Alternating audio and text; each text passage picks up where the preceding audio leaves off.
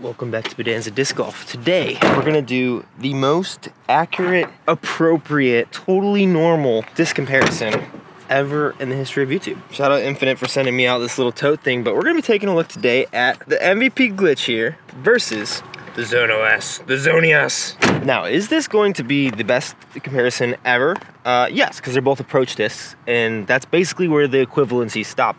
And we're also gonna be playing them on a pretty tightly wooded track, or so UDisc says. I might need to ask somebody for help because I need to leave my phone in there to upload a video. We're at Rosedale Park, like the lower one. Is this gonna help my game?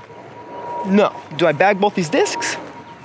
Kinda, but no. When I built my bag in Colorado, I had said that like I wanted to build it with the intention that like I would have a bunch of discs that I could choose from and pull from. The Glitch and the ZoneOS were both in that, but neither of them have seen a single tournament with me, not a single round. So do I actually bag them? No, but hypothetically, could I? Honestly, at this point, I'm literally just like walking down this sketchy path, hoping that I see other people and that I'm going in the right direction. Is this hole one? Cool. Are there any Discraft players who actually throw this? Like, granted, I haven't seen like Ezra's bag or Brody's bag, and it's Brody's Tour Series, so I'd imagine he has one in his bag. But does anybody actually throw the ZoneOS who's on Discraft? The Glitch, I know Drew Gibson throws it, but that's about it. So like, these are cool discs. I don't know if anybody actually uses them. And I don't think I actually will, but they're also like super fun, especially for like a shorter track like this. They're all like 200 and in. I have no idea the actual distances. We're just gonna be launching. All right, Glitch.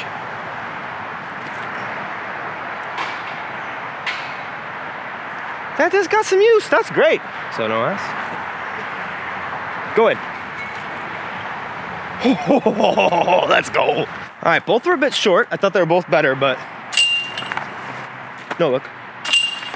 Oh, I made it. Let's go. I was ready to reshoot that 1,000 times. Oh, there's a tree there. Oh no. I saw the second tree, obviously, but thought I threw a perfect shot. Oh, that's super slippery. I'm gonna die with this camera. I did not see the tree that the Glitch hit, though. This is kind of a really cool course. Probably shouldn't go for the throw-in. But what's the Glitch for if not? I tried to throw it in. That was really bad attempt. Oh, once again, I promise this is leaning, not you. Dang, I hit the cage on that zone putt. I was probably in the way. All right, we'll do the sensible thing. And then the glitchy thing. All right, 1 under, peace. Glitch is the box up there. I kind of like the flexi gap with the ZoneOS even a little bit more than the Glitch gap. Just gonna try to pump it right up the middle. Super straight disc. Oh, I kind of did. Skip up. Oh no, that was a lot better than I expected. Skip. Thing is so beefy. All right, I can't believe we smacked the gap both of them. I'm pretty happy. Okay, I'll be honest, I don't know where the Glitch went. This one skipped up, oh, down there. Oh, it's just perfect Glitch distance too. Who needs to putt? Let's go, dude. Oh, so bad. Okay, this round might convince me I need the Glitch in my bag. All right, see all those guys walking? Basket's like that way. It looks like it's 300 something feet, but I got no idea. There's no like signs for distances. It looks farther than other ones though. Glitch might be able to get there on like a sneaky inside line. Biggest thing is it looks like there's a massive hill down to the right.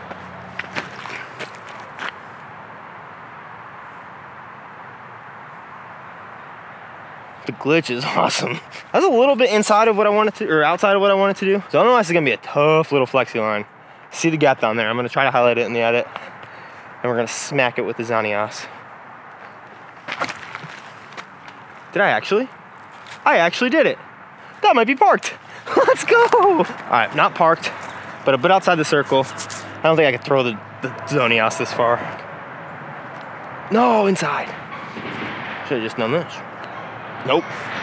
Ow, something's falling on me. What the heck? Right there. You see that little guy? He's just raining stuff down on me, just chomping at it. I saw it was like bit in half.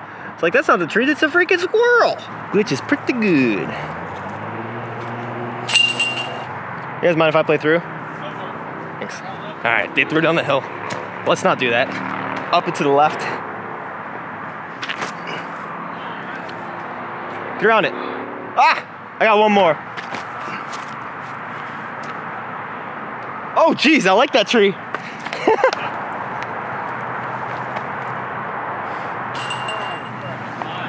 Thanks. Thanks, guys.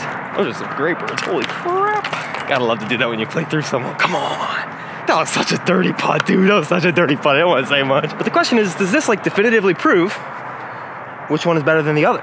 And the obvious answer is yes.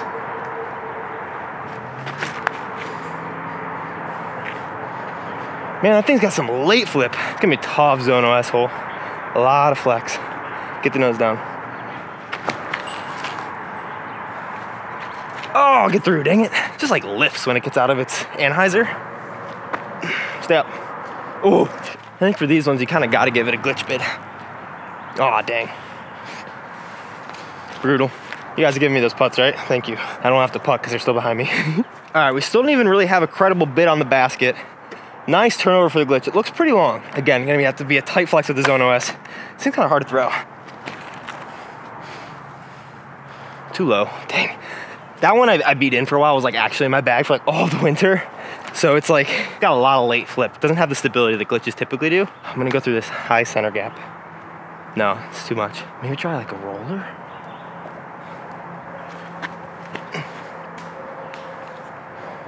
Do it.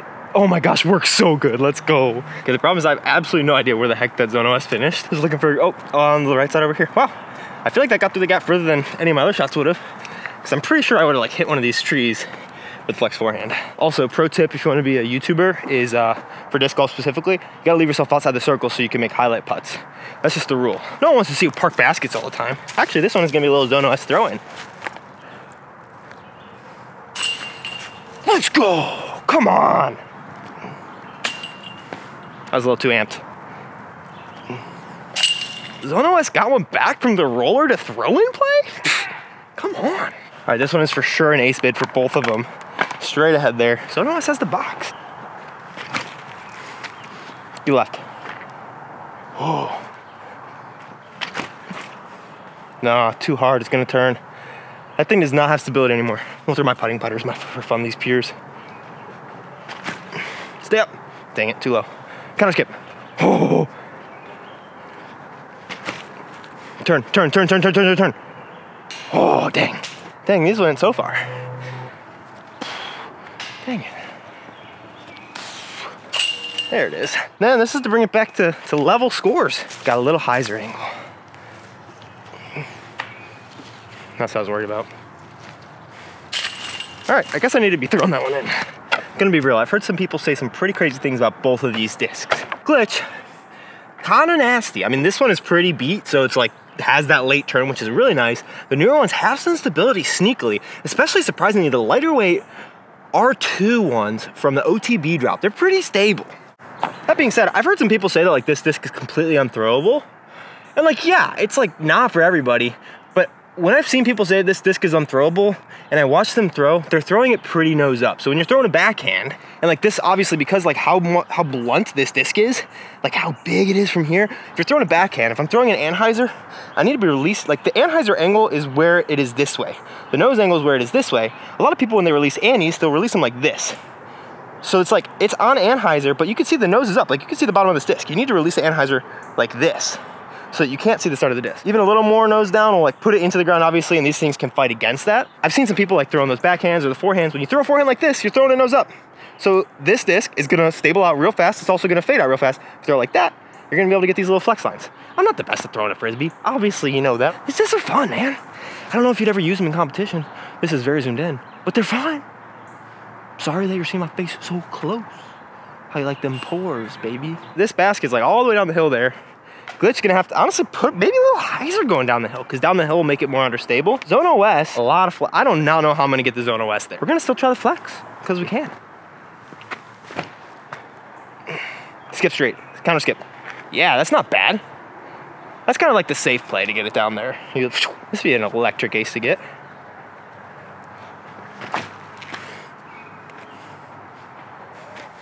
He's got so much late turn now. What a great kick. Let's go. Nice big putt here.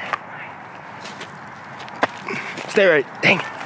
I mean, good throws, like going into this hill, but that kick to just park it? Thank you very much, Mr. Hill or Tree or whatever kicked it.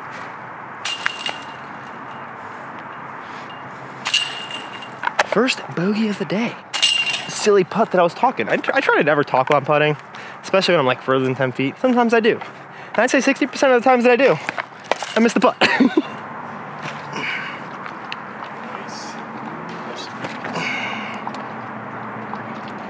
Nice. So apparently there was an alternate that I walked by, and then that one is called Pride Rock, and I'm not freaking running up to that. I'm gonna die. That's so fun, honestly. I feel like they were really good. Maybe they didn't get far enough though. Oh crap. Now it's time for some luck to find these. I thought they were perfect. I thought you had to go inside of this. You need to go outside of that branch. Oh, I found the zone. Just save par. Okay, this is gonna be a sick shot if it happens. Oh, it kind of worked. Oh, does this one even have a look? Maybe? Very sneaky little Scooby. Oh, dang it. That would have been electric. Glitches down here, I'm not moving it because they're there. Did you drain it real fast? There we go. Good par save. Both of them. Okay, definitely need U-disc. I think they're probably pointing me in the right direction. This is 17. We gotta find 11. That's the train calling for me to get some birdies. Woo. All right, it is here. I swear not for nothing. Really wants me to get birdies, that's crazy. Cannot throw this thing nose up, even though it's going up the hill. Huh. Not throwing nose up means throwing as hard as you can straight, not uphill. All right, glitch. Oh no, don't turn. Yeah, that actually might be really good. No, there's a tree. Shoot, I didn't see that tree. Good thing putts don't care if you're going up or downhill. Dang it, they do. Another bogey, dang. There we go. Yeah. Well, totally just missed those shots because I thought I was recording and I turned off the recording. The glitch, I'm so glad it didn't keep turning because it was chain high and humming. It would have been cool to ace, but it sucked to like actually be recording and just like miss the recording and then ace. And then the Zone OS was a good shot too. Hit the gap and then went like straight right. So we're gonna call that one a wash. The Zone OS actually was like 40 feet from the basket, pin high. So better luck than I thought, but we're gonna call it pars because people are waiting on me. Gotta like lace these lines and move fast because I keep holding them up on accident. Yeah. No! Okay, this is a great little right side gap for this one to skip up there. Yeah, let's go. All right, if I make this, you have to subscribe. If I make it into the base of the pin, you have to subscribe. That was the full sentence. So, looks like you owe me. That was so low. Oh no. Might actually be circle one. Doesn't matter. I will say, you guys remember when like Brody and Ezra came out and they were like talking about the Zone OS and they're like, yeah, it just flies like, it's less stable at slower speeds. I don't know if I've ever actually experienced that. Obviously, I don't throw hard enough, or as hard as them. I don't know. Maybe I'm just not throwing it right. This was a fun hole to ace. Oh, Zone OS has the box too. Oh no, that was not nearly enough. Kick something. That's so bad.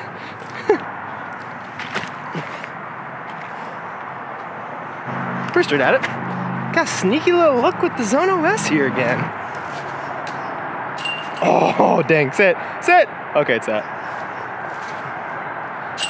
It's gonna do things only a glitch can do. No, it's not. No. Gonna do things only a Zone OS can do. No strokes lost or gained. Okay, I just totally forgot to record, but we're gonna snag them this time. Oh, why did I do that? Well, they're both parked, but it doesn't count. Let's just do that same thing again. Flex forehand through that left gap. No! Get around it. Oh, yes. Thank you for getting lucky. This went up the hyzer gap. Oh, go in. No, two left. On the positive side, they're both actually slightly closer. Hit into the root system here. Absolutely parked. Lefty putt, that's how you know it's good. Now I don't know which way to go. We're gonna try that left side. Well, I walked for like 3 minutes down the other path until I realized it wasn't it, and then you walk right towards this path and it says 16 this way. And I say, dummy this way. So you got a couple gaps it looks like. We could try to just keep this Zone OS forced over all the way down that left side. Sounds kind of fun. Yeah, that's inside and that's slippery. We're gonna try a straightforward gap. Since we threw the dumb gap with the zone, we're gonna have to throw the dumb gap with the glitch. Dang it! Oh, great kiss! Oh, I thought I hit that tree so hard. Alrighty, Zone OS kind of blends in there. We're going force over in the bucket. Not in the bucket, but way calmer shot, way better shot, parked. Honestly, I think that might show as well, like you throw a little bit less power, a little more spin. a little less stable. So maybe Brody and Ezra are onto something, and I just have to play around with them more. It's a little rude of the glitch to get a little bit of a beneficial kiss off of that trunk. Oh gosh, what am I doing? Easy pars all around. All right, this layout has been so fun. Hole 17, 2 to go. Straight ahead of us, Zono still has the box. They both parred, because I can't make a 35-foot putt to save my life. See yesterday's video for more evidence of that in a tournament. Okay, we got this flex forehand. Maybe we're gonna try the flexi backhand gap. This one's a little harder for me to keep the nose down because I feel like it's a little easier to just like keep the shoulder up, boom, drive that nose down on a forehand. Overemphasize that on the last hole, but the backhand, it's really hard to like fully commit, especially because I'm not great at backhands form-wise. Especially these Annies. Just park it, you know? And then we'll ace it with the glitch. Maybe ace it with the Zono S. Oh, let's freaking go! Yes! Yes! Come on! That's so cool. That's a true ace too. First shot. That was so pure. Once I saw it make that turn, I was like, that's the perfect width and height. Get down. Oh! Run it down, baby, run it down. That's how you erase a bogey. This is not the place to run it down. There's not a lot of rocks. Please tell me it's that. Please tell me. Oh yeah, it's in there, baby. It's in there. Man, that's the ace tray now. That was the coolest ace I think well, no. I got that one in the tournament, but like, in terms of the flexi flight and it being with the Zono S, I don't even know how far this hole is. I have no idea. I don't even know how far any of these are, but yes, dude. Ay. Okay, you could probably barely see it through there. Not the easiest one to shoot because we're on a platform, but Zono S, pure the line again. Back to back. Oh, too stable. Oh no, not back to back. Maybe like go back to back, one Zanias, one glitch. That's what I wanted to do, just about 40 feet to the right. All right, we're down there. Basket's up there somewhere. Okay, I actually do have to get up and down. This is a little trickier than I thought it would be. That's not the backhand gap. Oh no, am I gonna go ace bogey again? I do that all the time. Well, I don't ace all the time, but when I do it all the time. Where the heck did the glitch go? Get back left. Okay, not ideal, but kind of what I wanted to do. Might have to just throw it in.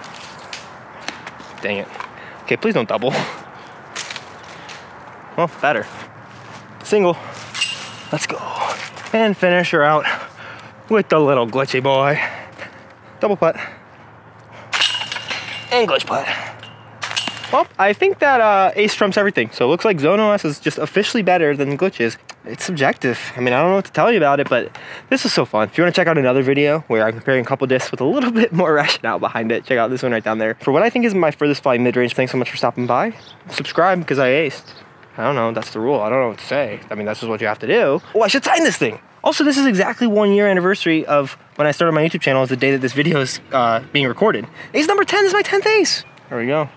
Witnessed by YouTube, baby. That's all. Okay, love you guys. Bye.